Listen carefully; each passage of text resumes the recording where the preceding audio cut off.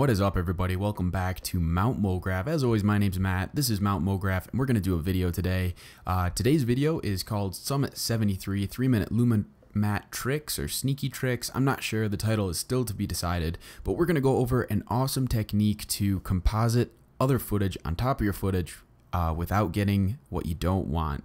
So what I mean by that is well, when you have this really cool stock footage, so I actually found this dude on Vimeo. His name's CINESTOCK by Mitch Martinez, link in the description below, but he has a ton of free footage that you can use. And so I found all this stuff, and he's got like tons of fire effects and smoke effects. I mean, honestly, there's thousands of videos, so dig on through there and find some cool stuff. But when you get all this footage, it's on black. So that's not exactly the easiest thing to composite on your screen, but I'm gonna show you an awesome technique to take this kind of footage and put it onto your video without losing quality. So let's just pretend that we want to put one of those stock footage thingies, which is totally free. So I don't know if I could still call it stock, but I guess I could. So let's put this fire on this video here. So there we go. We have fire, and we want to put it on the screen. So typically people will go through the modes here, like multiply and all that.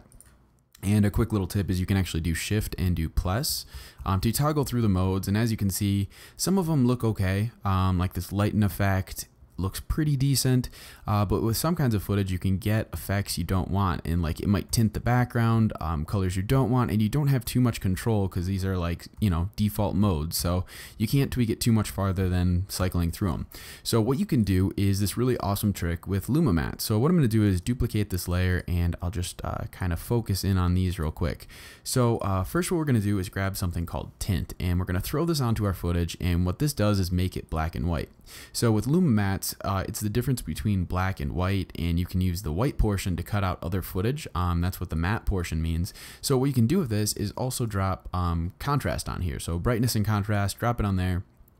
And this is like our little rig we can use. So as you can see, I can play with the contrast, and I can also play with the brightness to really nail like what kind of white values I want to cut out from the footage below. So all you have to do is grab the previous footage and go to your mode, your track map, and switch it to Luma Matte, and all of a sudden there's our footage. So since the background is black in my composition, Command K to see, we actually don't see a difference between the original footage, and when I go back and put it onto the picture here, you're going to see that it's cut it out.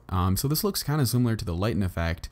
The big difference is that now I have tons of control on how I can like what part of the footage I want, playing with brightness and contrast. So I can maybe like duplicate this and really start to pull stuff out.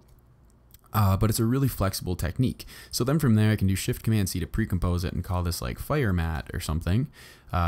And there you can grab a couple different matte effects. It's really your preference. You can use like the simple choker, you can use a matte choker, and this can even further clean up those edges. So you can play around with the settings and tweak all kinds of stuff, get softer edges, and then from there you can also add stuff like glow. So well, this was just like the worst couple like default settings to put on here, but unlike when you use the modes here, you're going to be able to literally have this cut out. It's not just going to be sitting over your video, so then you have a really flexible ability to stack effects on top of this cool footage.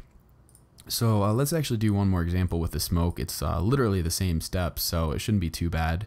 I'll throw some smoke in here, put my background picture there, make it the size of my composition. So you can do Shift Option Command H to set it to the width of the composition, or Shift Option Command G to set it to the height. So I'll set it to the width. It's sitting back there, as you can see. So all we'll have to do is duplicate our smoke, and the smoke is a little bit blue, so we'll once again use that tint just to make sure everything is just black and white values only, and then throw your contrast on there real quick. But this is like really easy to do, and it's pretty fun. And as you can see, there's tons of flexibility. So if I really wanted to just get a couple values or really thin little bits, I can go over here and set it to Luma Matte, and all of a sudden I've pulled out that super wispy smoke, and simply by deleting some brightness and contrast, I can get different amounts here and there. So that's pretty sweet. And then from there I can go ahead and pre-compose it like I said, and we can throw like, you know, glow on there. We can throw that simple choker if you don't want to use one of the matte chokers.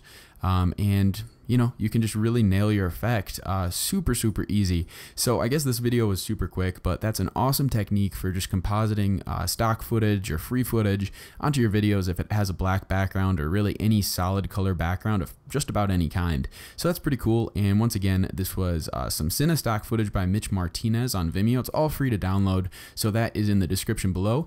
This was Matt from Mograph. Thanks a lot for checking out the channel, and I'll have some more videos up soon. Peace.